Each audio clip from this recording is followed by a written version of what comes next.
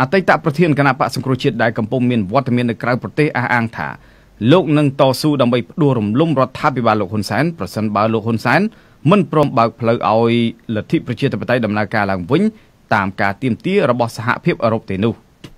លោកសំរងស៊ីបានសរសេរនៅលើទំព័រ Facebook របស់លោកថាបរិបទនយោបាយនៅកម្ពុជាកំពុងតែមានការវិវត្តយ៉ាងលឿន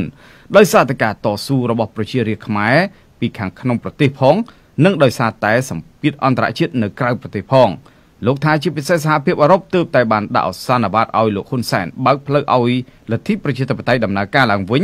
ឲ្យបានមុនថ្ងៃទី12ខែធ្នូឆ្នាំ2019នេះលោកអះអាងថាពលរដ្ឋត្រូវតែបន្តធ្វើសកម្មភាពគ្រប់បែបយ៉ាងដោយសន្តិវិធីដើម្បីប្រាប់ទៅសហគមន៍អន្តរជាតិថា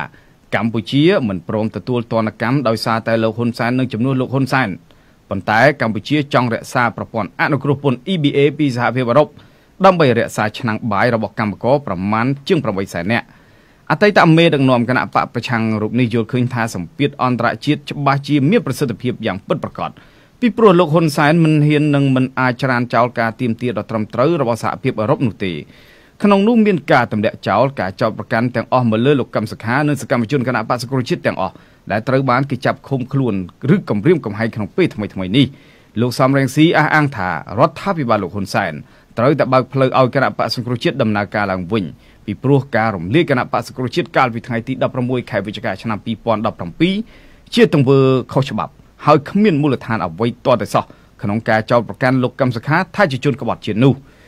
លោកប្រាប់ទៅពលរដ្ឋខ្មែរឲ្យរក្សាភាពអត់ធ្មត់បន្តិចទៅដើម្បីជោគជ័យត្បិតលោកកំពុងតែប្រើមធ្យោបាយការទូតដើម្បីបើកផ្លូវឲ្យថ្នាក់ដឹកនាំគណៈបក្សសង្គ្រោះជាតិបានទៅដល់ទឹកដីប្រទេសកម្ពុជាក្នុងពេលឆាប់ៗខាងមុខនេះដោយអហិង្សានិងសន្តិវិធី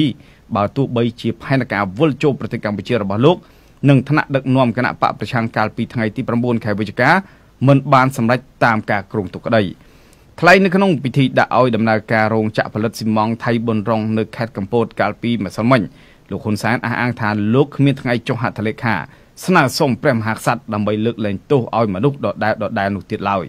សារនេះទោះមិននិយាយចំឈ្មោះតែលោកហ៊ុនសែនហាក់សម្ដៅទៅអតីតប្រធានគណៈបក្សសង្គ្រោះជាតិគឺលោកសំរងស៊ីតែម្ដងទោះជាយ៉ាងណាក៏ដោយកាលពីថ្ងៃទី12ខែវិច្ឆិកាសហភាពអឺរ៉ុបបានបញ្ជូនរបាយការណ៍ស្រាវជ្រាវអំពីស្ថានភាពនៅកម្ពុជាពាក់ព័ន្ធនឹងនីតិវិធីដកប្រព័ន្ធអនុគ្រោះពន្ធរបស់ខ្លួនទៅកាន់រដ្ឋាភិបាលលោកហ៊ុនសែនដើម្បីពិនិត្យនិងឆ្លើយតបក្នុងរយៈពេល1ខែក្រោយនឹងទទួលបានរបាយការណ៍ហើយសហភាពអឺរ៉ុបនឹងសម្រេចជាផ្លូវការក្នុងការដកឬមិនដកប្រព័ន្ធអនុគ្រោះពន្ធនេះពីកម្ពុជានៅឆ្នាំក្រោយ